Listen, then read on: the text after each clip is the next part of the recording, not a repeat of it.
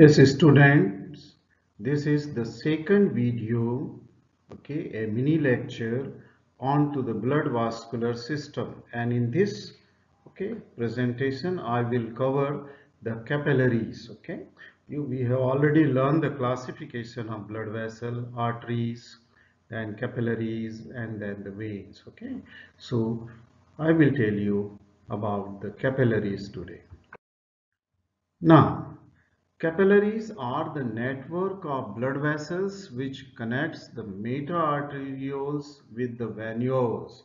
Now let us see what is meta-arterioles. Meta-arterioles, I told you in the last lecture, they are the terminal arterioles from terminal arteriole, which is hardly around 15 to 20 millimicron in size. Okay, meta-arterioles, they take origin from the side of terminal arterioles and immediately breaks up into capillary plexus. Okay, so the capillaries are network of the blood vessels. Okay, and they connect on one end, the arterial end of the capillaries is through the terminal arterioles or meta-arterioles, and the other end of the capillary, okay, where they again form a small vessels that is called as venule. So the smallest vessel in the vein is the venule. So they form the venule. So capillary thus are at the junction of the arteriolar end and the venule end, okay, between the arterial and venous system. So they are just a link between the arterial and the venous system. Now the capillary, they supply the oxygen and nutrition to each and every cell of the body. Okay, they just give the oxygen and nutrition which the arteries bring. I told you that when the function of the arteries, I was telling you, they carry the oxygenated blood which contain the nutrition from heart towards the capillaries. Okay, capillaries are absent in epithelium. Okay, otherwise capillaries are present everywhere. Okay, there is no tissue in the body which is not having the capillary except these three or four places. And which are these places where the capillaries are absent? It is epithelium, any kind of epithelium which are surface lining, say it is simple epithelium or the stratified epithelium. All the epithelium are avascular. Then how they get their nourishment and the oxygen supply? It is through the diffusion in the subepithelial connective tissue. So the epithelium rests on the connective tissue layer, and from there it gets its nourishment, okay, and oxygen supply. These the capillaries are also absent in cornea. Okay, why they are absent in cornea? Because cornea need to be a transparent structure. Otherwise, how the light rays will pass if capillaries are present? There are blood vessels. So cornea is also avascular. Okay, no capillaries. Then the lens of the eye, because of the same region, it is not supplied with the blood, and cartilages. That means all kind of cartilages, whether it is the hyaline cartilage, elastic cartilage, or the fibrocartilage, okay, they are not supplied by the blood vessel. That means the blood vessel don't penetrate the cartilage, okay, they don't penetrate. So how these tissues and cartilage, they get their nourishment? They get from the diffusion of the neighboring blood vessels, okay, by the neighboring blood vessels. Now let's come to see the diameter of a capillary. I said that capillary is a plexus, a network of the blood vessels. And if you see the network, I mean say dimension of this, one of the, capillary, okay, this is around 6 to 8 micron. I told you that meta-arterioles or terminal arterioles was somewhere between 15 to 20 micron. This has reduced further 6 to 8 micron structure, okay, and this is a narrow space. Why the capillary forms a plexus and why they are of a small, I mean say very narrow diameter? The reason is to the plexus of capillaries is present in every tissue of the body, okay, and this is directly coming in contact with the tissue, okay, directly coming in contact with the tissue, okay, and it is slow, I mean say narrow, because the blood flow has to be slow, and the slow blood flow will provide the sufficient time for the exchange between the capillaries and the tissue. Now, after this, let's come to see what is the structure of a capillary. Now, if you see the general structure of the capillary as it is shown in this diagram, you can see that there is a lining. The lumen of the capillary is lined by the endothelial cell.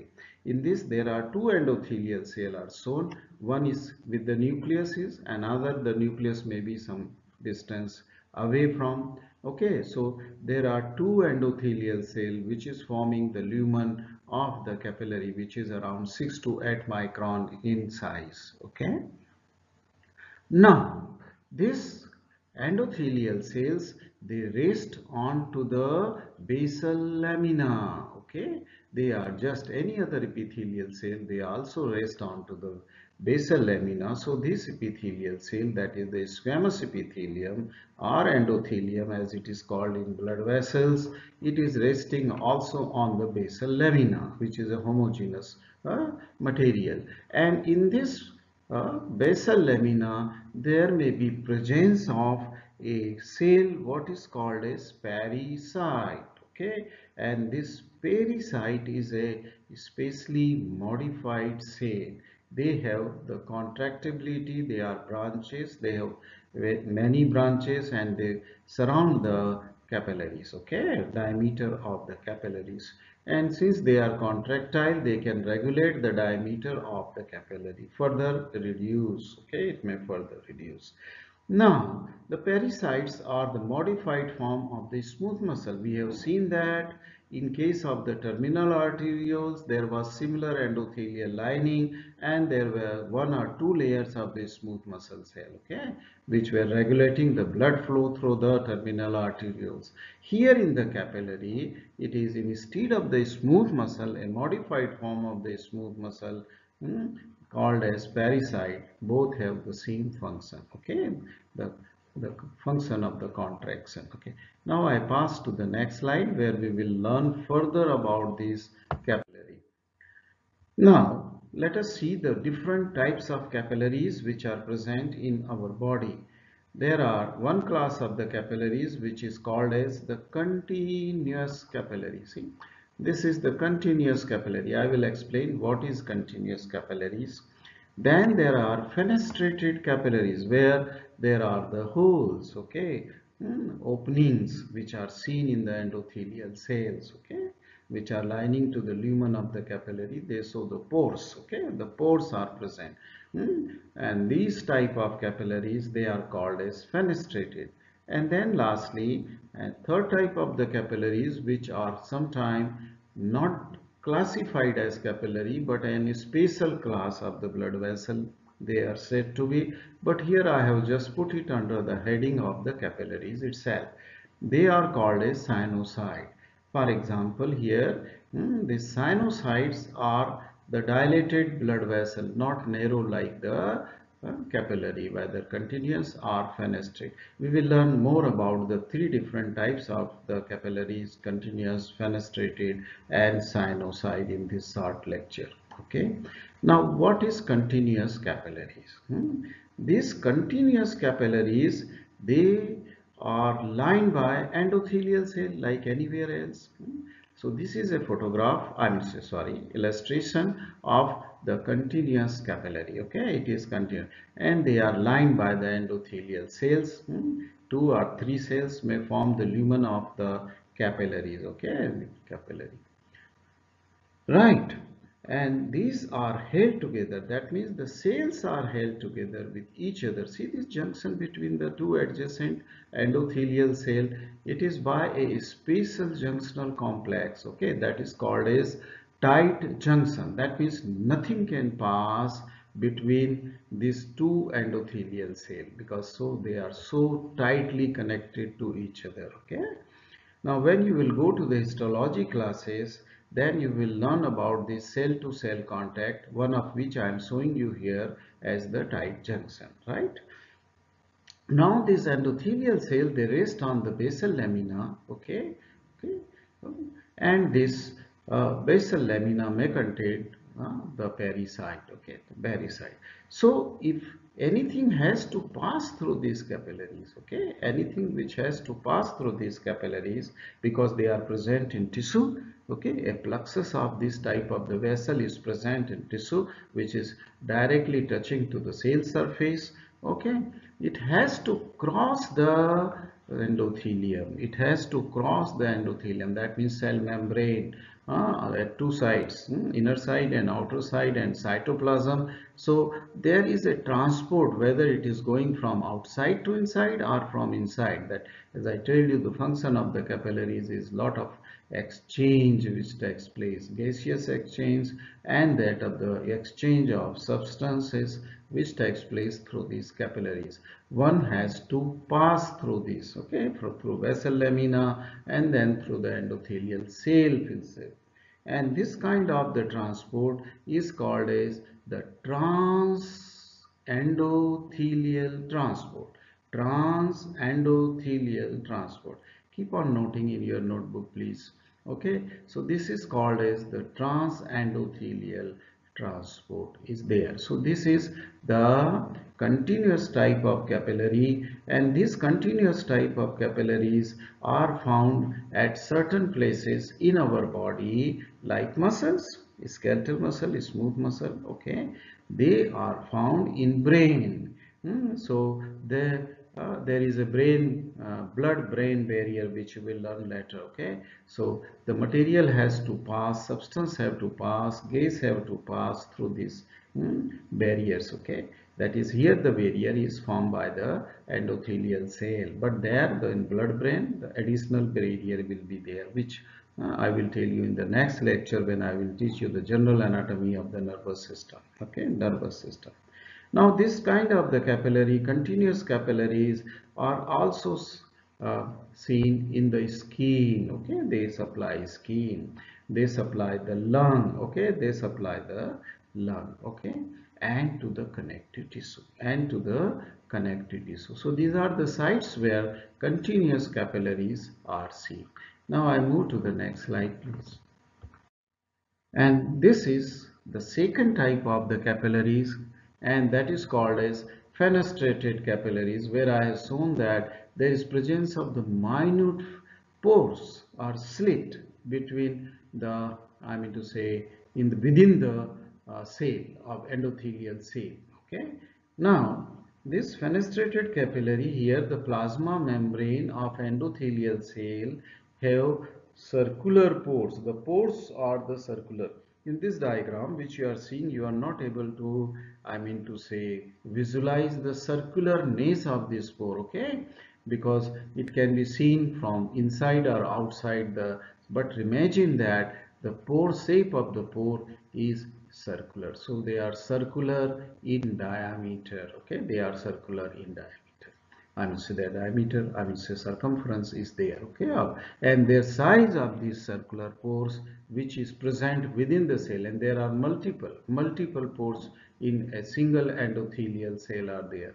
It is the size is around 70 to 100 nanometer in diameter, okay. Just try to differentiate what is the millimicron or mu and what is the nanometer. Now it is a single nanometer, or 1 nanometer is equal to the thousandth part of 1 millimicron. Okay, 1 millimicron, thousandth part of the 1 millimicron is Nm, which is seen only through the electron microscope. Okay, not by ordinary microscope.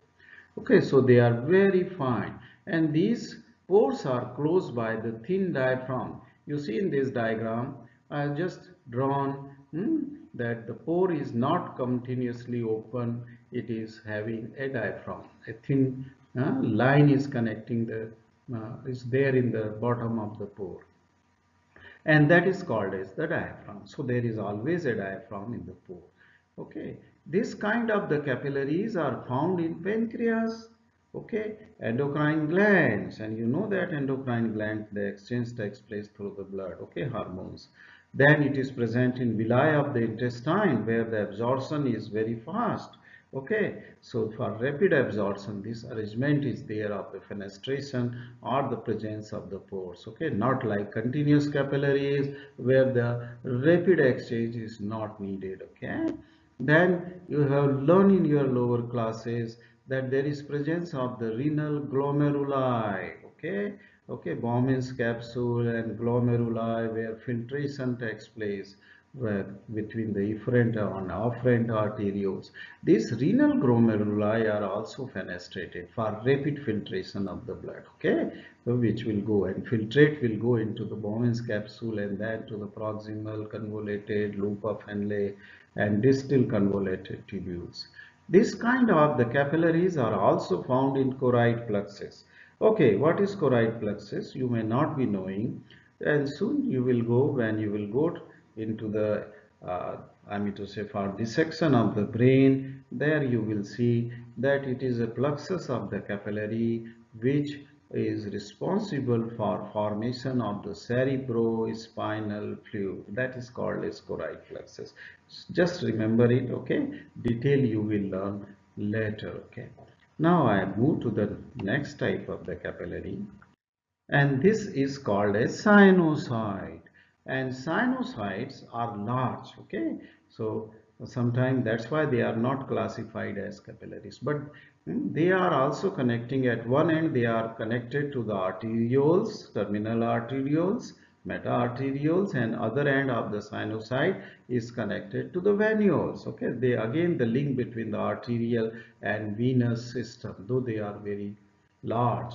Their size is around 30 to 40 micron. So the capillary was only 6 to 8 micron, where the bloods RBCs were going in a single file because the diameter of the RBC is 7.2 millimicron. So they have to go one after the other through the capillary. So that's why the flow of the blood in capillary plexus is slow. It is slow. Sometime when this capillary is narrow, then this RBC can uh, fold themselves and then squeeze their way to the lumen of the capillaries. Okay, but here in case of sinusoid, the diameter is 30 to the 40 micron, and this sinusoid are therefore irregular in shape. There in capillary the shape was very regular. Okay, it is tube, okay, of 6 to 8 micron, but here it is a dilated structure, okay, irregular in shape.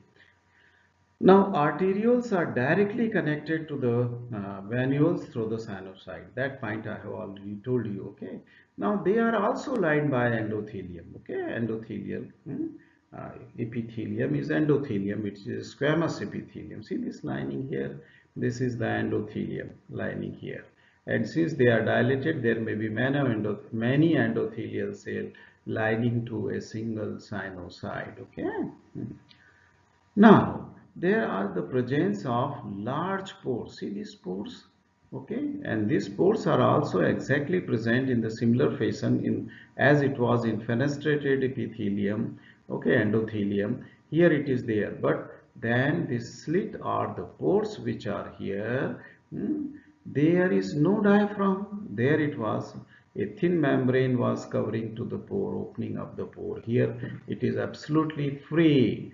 Even sometime the basal lamina is also not covering to these pores, okay, on which these endothelial cells are resting, okay, cells are there. So that the contents of the blood, I mean to say whatsoever is filled inside the sinusoid come freely can come outside, okay, and similarly from tissue it can go inside, okay, so there is a free exchange. Of course these pores are not very large, okay, they are not very large, they are also in microns, okay, micron. So the blood cannot I mean say cells, the blood cells RBC is 7 to 8 microns, so these pores are less than 8 microns.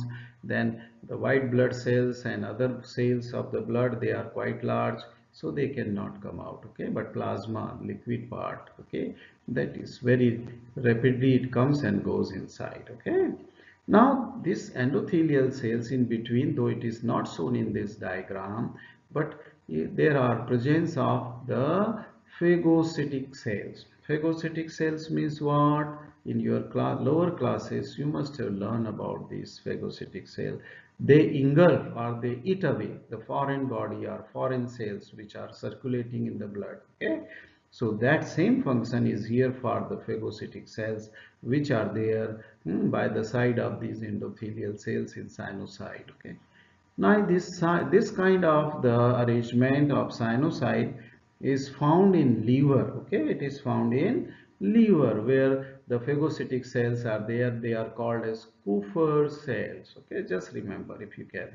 Okay, they are called and they eat away all those pigment, all those debris, uh, bacteria, virus they can eat away. Okay, Kupffer cells. Okay.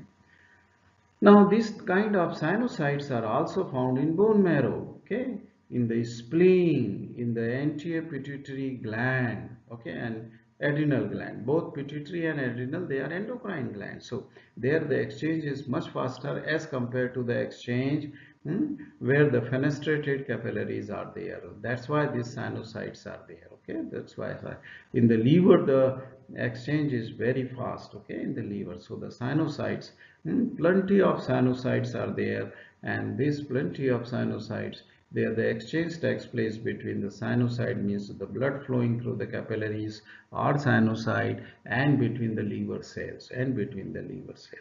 So this is the third kind of the capillaries, that is sinusoid. So in this lecture what you have learned is that at the junction of the arterial and terminal arteriole and the venule, okay, there are the capillaries present, and these capillaries are usually in the form of the plexus interanastomosing blood vessels which are present within the tissue, and they are involved in the exchange. This exchange cannot take place through the arterioles, it cannot take place through the venules or vein. Only the place where the gaseous exchange and the exchange of substance which can take place is only capillaries. So capillary plays a very important role in the blood vascular system. I hope that you have understood this mini lecture. Thank you very much.